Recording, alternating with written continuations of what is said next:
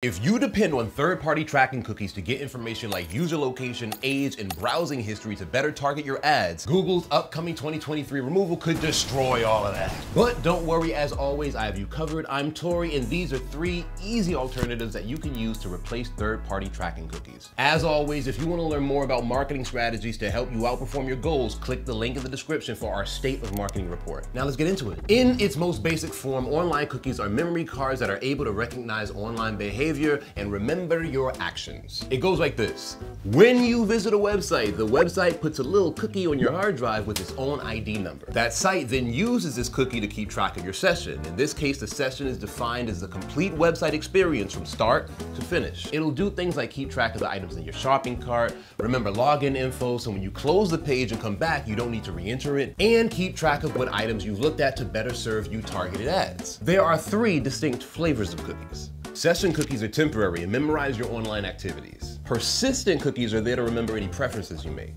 And then there's what I like to call the creepy cookies, also known as third-party cookies, aka tracking cookies. These are the cookies your mother told you not to hang around. They collect various forms of data that are then passed on or even sold to advertisers by the website that created the cookie. They track your interests, location, age, and search trends. These cookies grab on the information that marketers then use to provide awesome custom ads. Yay! Great for advertisers, but not so much for user privacy. When asked about the upcoming removal, 41% of marketers believe that their biggest challenge will be their complete inability to continue to track the right data. In a world where privacy is becoming king and 72% of Americans say they now feel anxious about being tracked online and what's done with their info, you'll need new, trustworthy ways to both satisfy your customers' need for protection and meet your marketing goals. Here's how.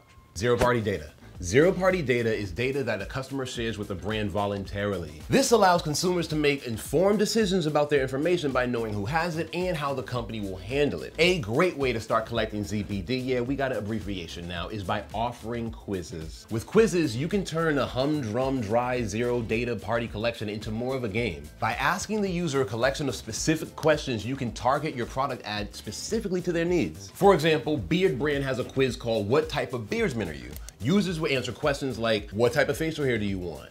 What's your hairstyle? At the end of the quiz, users receive what type of skin they have and an ad for the product that will work best with their type. With quizzes, users are basically giving marketers all the information they need to push them personalized ads and convert them into paying customers. Speaking of which, you can find 5 survey templates to start getting your quiz ideas flowing by clicking the link down in the description. Again, I got you.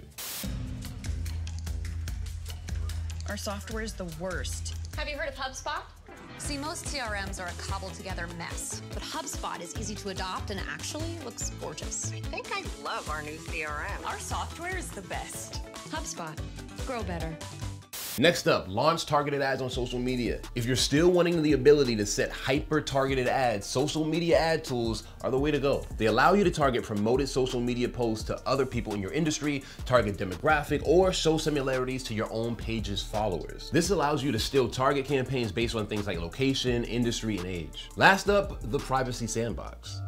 The Privacy Sandbox is designed to replace the need for old technology, like third-party cookies and advertising ID, with new innovations that keep your personal information more private, safe, and secure. By limiting covert tracking, it'll provide publishers with safer alternatives to third-party cookies, so you can continue building digital businesses while your customers' data stays private. It also blocks the use of device fingerprinting, a controversial, sketchy tactic that's often used as an immediate replacement to third-party cookies. Google has yet to really release anything other than a beta version of Sandbox, but when they make the official release in early 2023, it'll be as easy to use as a Chrome extension. To wrap it up, online cookies are necessary but only work in moderation.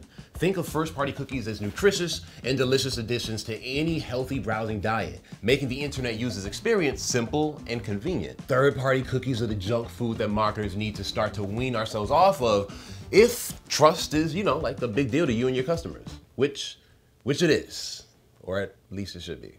You can dive deeper into the depth of third-party cookies and what you can do about it by clicking the link below. Remember, this isn't just for giggles. Increasing privacy and security is an awesome way to promote an overall better user experience, and it gives your business a higher chance of success every single time. As always, if you like what you heard and you want to hear more, like, comment, and subscribe to hear more. Until next time, bye-bye.